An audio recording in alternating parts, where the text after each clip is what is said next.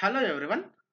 In this video, I will explain the concept of k-way merge that is used in external sorting. This k-way merging is also called as multi-way merging. The input for this algorithm is k sorted arrays. Each array is having n number of elements. In some cases, the n value may be same or different. The output for this algorithm is you have to merge all the sorted arrays and print the sorted output. So in this video, I am taking the k value 2 and 3. So I will explain this k-way merge algorithm by taking k value 2 and 3. Let's consider two-way merge. In this k value is 2. The input for this two-way merge is we have to give two input arrays named array1 and array2. The array1 contains 4 number of elements, array2 contains 4 number of elements. This array1 is already in sorted order and array2 is also in sorted order. You have to combine or merge these two arrays into another array so that the resultant array also in sorted form. If you combine these two arrays, the resultant array is array 3 here. This is also in sorted form. This is the problem statement. Consider the input arrays. Two sorted arrays I am taking here. Array 1 contains 10, 20, 30 and 40. Array 2 contains 5, 15, 25 and 35. You can observe this. Array 1 size is 4. Array 2 size is 4. If we combine these two, the resultant array contains totally 8 number of elements. To store these 8 number of elements, we need another array that we can call it as array 3. In addition to this, array 1 is indexed from 0 to n minus 1, 0, 1, 2, 3. Array 2 is also indexed from 0, 1, 2 and 3. So now as I already told you, to store the result, we need an array with 8 number of elements. So for this, I am taking another array, array 3 here, indexed from 0 to 7. So now let's start the procedure. How can we merge array 1 and array 2, and the result is array 3 here, which contains the elements in sorted order. To perform this, I need 3 pointers named here P1 pointing to the first array, P2 pointing to the second array, P3 pointing to the third array. Now let's start the procedure. The step 1 in this is consider the first element in the first array 10 and first element in the second array 5. Compare these two elements 10 and 5. Which element is minimum? 5. So we have to store 5 in the resultant array. Store 5 or copy 5 into the array 3. First copy it. Then from which array I have copied? From array 2. So we have to increment the pointer P2 by 1 position. And I want to store another element in the next position in array 3. So I have to move P3 by 1 position. So in this process, I have to move P2 by 1 position and P3 by 1 position. So next step is increment the pointer of array 2 and array 3. This is the second step. These two steps are repeated till all the elements are completed in the array 1 and array 2. So now array 1 is pointing to the 10 and array 2 pointing to 15. Which element is minimum here? 10. So you have to copy 10 from array 1 to array 3. First copy the element 10. The next step is I have copied the element from array 1. So you have to increment the pointer P1 by 1 position and P3 by 1 position. Increment the pointers. Now compare 20 and 15. Among these two elements, 15 is minimum.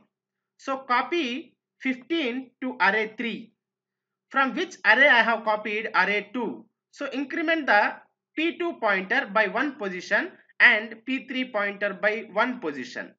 Increment the pointer here. Now again compare 20 and 25. Which element is minimum? 20.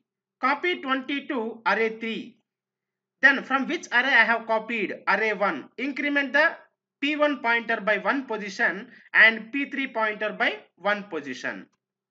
Now again compare 30 and 25. Which is minimum? 25 is minimum. So copy 25 to array 3. From which array I have copied array 2 here again. Increment the array 2 pointer by 1 position and array 3 pointer by 1 position. P2 and P3 got incremented by 1 position. Now again compare this 30 with 35. Which is minimum? 30 is minimum. So copy 30 to array 3. From array 1 I have copied. So P1 pointer is incremented by 1 and P3 is incremented by 1. Increment the pointers. Now again compare 40 and 35. 35 is minimum here.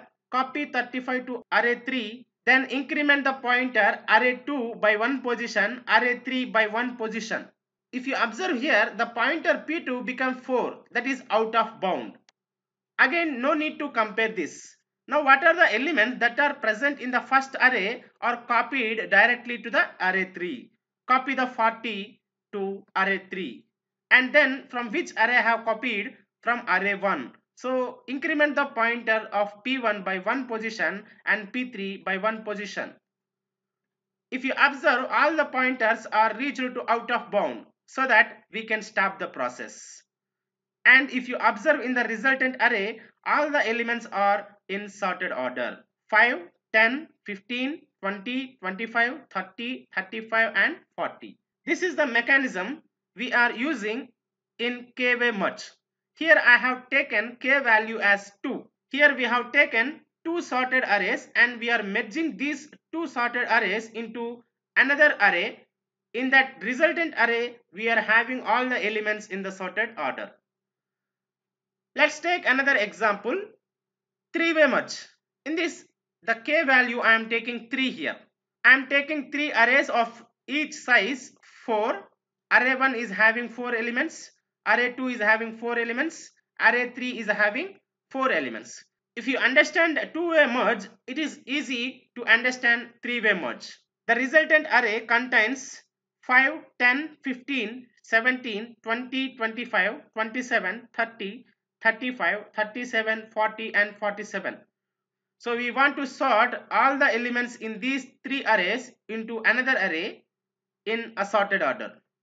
Let's proceed how we can do this. Consider 3 sorted arrays with indexes 10, 20, 30 and 40 belongs to array 1. 5, 15, 25, 35 belongs to array 2. 17, 27, 37, 41 belongs to array 3. Now, to store the result, we need a resultant array. Consider that array as array 4. How many number of elements present in the array 4? That is the sum of array 1 plus 2 plus 3. Totally we have 12 locations. The resultant array contains 12 locations indexed from 0 to 11. And we need pointer for comparisons or incrementing for each array. Here we have totally 4 arrays. Take 4 pointers P1, P2, P3, P4. Now the actual procedure starts. First step is compare the first element in each array. The first element in the array 1 is 10, array 2 is 5, array 3 is 17. Among these arrays, which one is minimum? 5. So that we have to copy 5 into the resultant array. Copy it. Then from which array we have copied? From array 2. Increment the P2 pointer by 1 position and increment the P4 pointer by 1 position. Increment it. The process is same as we have seen in the two-way merge, but here we have 3 arrays. If we have k number of arrays, we have to check in the k sorted arrays which one is the minimum element. Copy the element into the resultant array, then increment the pointer in the corresponding array.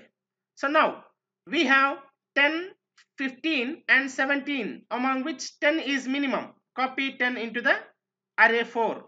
From which array we have copied? From array 1. Increment P1 by 1 position and P4 by 1 position. Increment it.